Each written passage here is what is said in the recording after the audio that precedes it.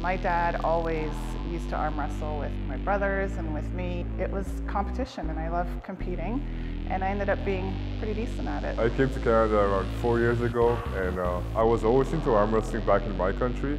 It was something I enjoyed doing as a little kid. I hope to be a professional arm wrestler someday. I'd arm wrestle all through the military, but just never on a professional table. So it was like, you know, the ones you see in bars. I've been doing that my whole life. I was one of the bigger guys in my gym, so I thought this will be easy. I kind of got beat up on a little bit. Pain went away after a long time. Just thought, take another crack at it. When I started competing, I was not very good at all, and I could have given up pretty easily. I guess I didn't like to lose. For me, arm wrestling is just adrenaline. It's just an amazing feeling. I can't describe it.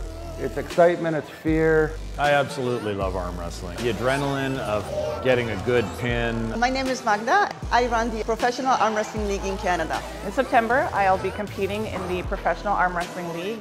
I have a right-hand super match in Toronto. It's going to be a great card. So Rick Heidebrick's going to take on one of the best in the world, Alex Kardeccia. It's exciting to see it expanding into Canada and Magda running that portion of the league here. We're talking world-class level. That I will be my peak strength level. There's obviously a lot of physical preparation, hand, wrist, a lot of biceps, shoulder. I use bicep curls, back exercises mostly, anything that involves pulling. I use a sledgehammer for a top roller. Number one thing you're worried about is your riser coming up like this. A sledgehammer is the perfect way to work that. Cupping is how you defend yourself from another person's top roll so you don't get your wrist taken. I have always worked quite heavily on my top roll, learning to put a lot of pressure against my opponent's fingers into like an upward motion. It's a great sport and you can do it at any age. There's a 16-year-old arm wrestler who's an animal.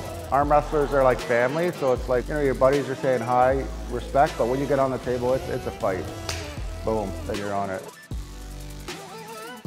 You're really playing a lot on feel. You can't always see what direction things are going, which direction they're applying force. It is certainly a lot more technical than it looks to the casual observer. Arm wrestling is similar to a martial art. There's nothing quite like stepping up to the table, ripping with your opponent, feeling them breathe. You're very close to each other. There's a lot of energy that's transferred between the two opponents. Arm wrestling in Canada has been there forever. It's not very recognized yet, so just trying to push the sport to the level where we can be on the map.